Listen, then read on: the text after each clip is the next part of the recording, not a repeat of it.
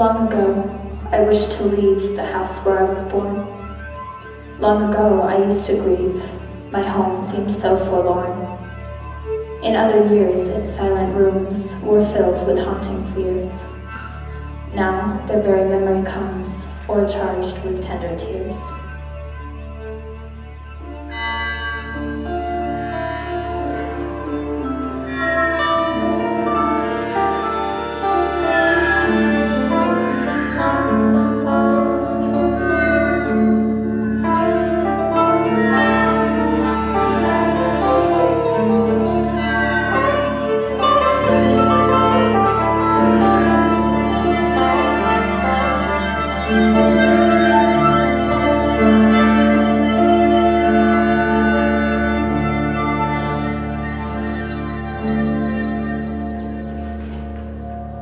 Someone's got blood on their hands, with a stone-cold glare and crooked grin.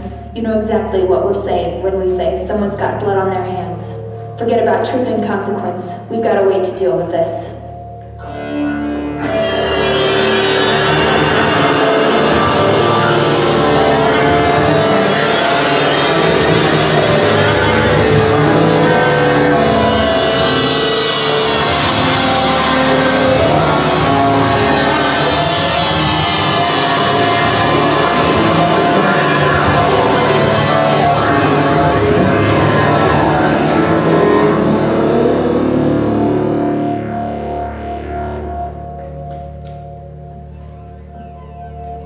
Back into the chamber turning, all my soul within me burning. Soon again I heard a tapping somewhat louder than before. Surely, said I, surely that is something at my window lattice. Let me see then what thereat is, and this mystery explore. Let my heart be still a moment, and this mystery explore. 'Tis the wind and nothing more.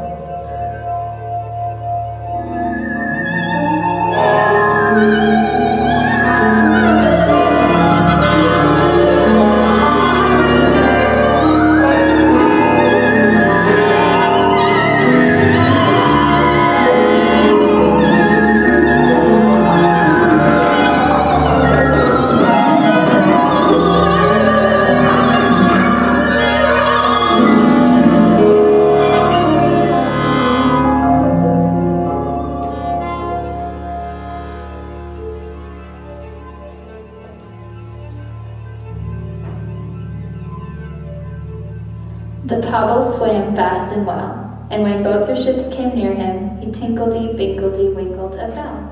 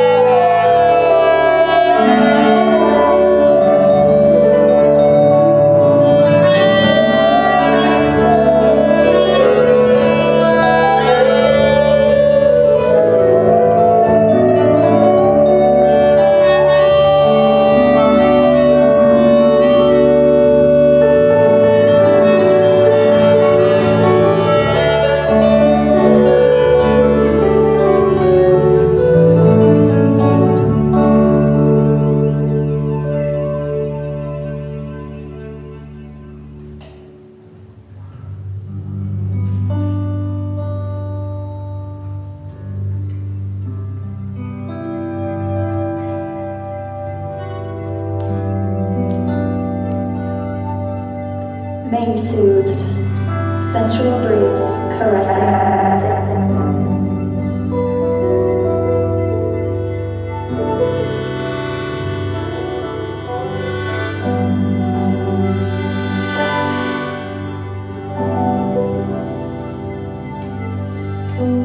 Snug, she cooed in floral chroma, gave artistic license, dressing up.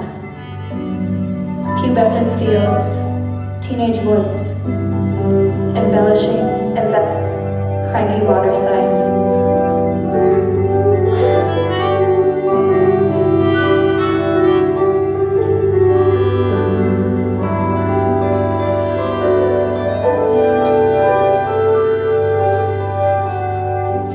Warmth was kind, sun-tempered, lifting life, erecting bluebell swaths.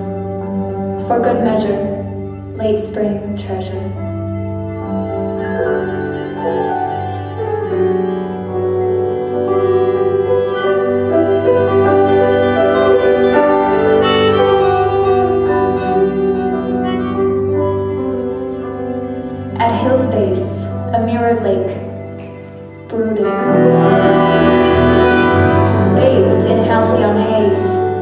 Yet hectic life scurried, spurred on by procreational drive, to see it all survived another year.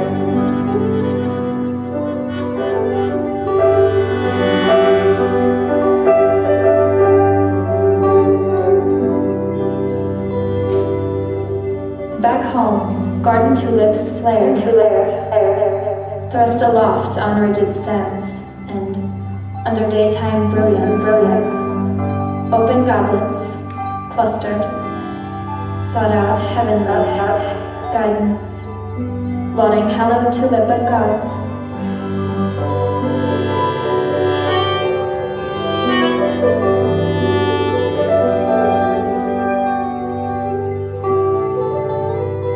May is nature's intermission, bridging April's go-ahead with hothead June.